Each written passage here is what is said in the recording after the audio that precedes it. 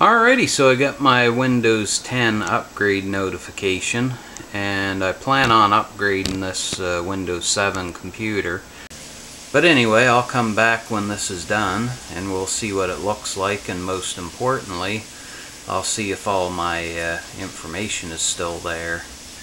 Alrighty, so I thought I'd come back before it was done because this is kind of interesting.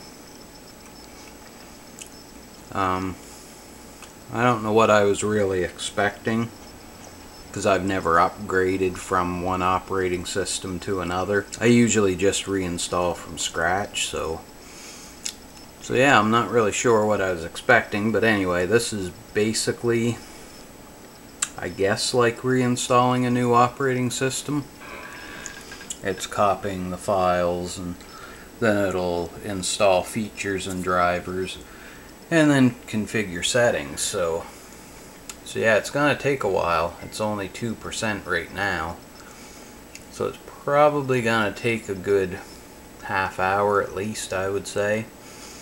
But anyway, if anything else interesting happens, I'll come back and I'll show you. Well, the wheel stopped spinning, but I don't see anything happening, so I'm not sure what's going on, but hopefully whatever it is, it's good and not some kind of screw up. So we'll see in a minute. Okay, so it's done copying the files, so now it's installing features and drivers, and it's at 30%.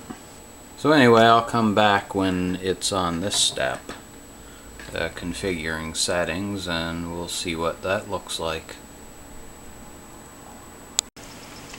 So my computer's quite a fast computer, but I'm running a traditional hard drive, 7200 RPM, and it's 6 gigabits per second. So if I was running a SSD, it would probably take a lot less time, but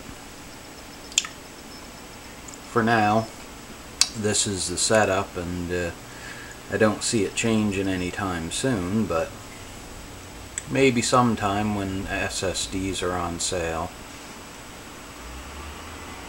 Okay, so it's configuring the settings, so I'll be back when that's done. My gird, it's butt fugly.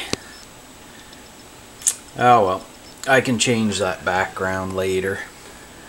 Anyway, it didn't ask me for any kind of setup information or anything. It just basically I signed in with the username and password I already had.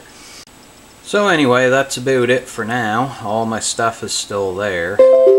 Anyway, I'm gonna figure all this stuff out, get everything set up, and then I'll do a screen capped video about it after a bit. So anyway, you guys have a good one, and leave in the comment section if you're gonna upgrade to Windows 10. I'm not sure if it was a good idea or not, but you know, what are you gonna do? I wanted to get rid of a few bugs that Windows 7 64-bit had, so I'm hoping that this is, you know, what's gonna do it.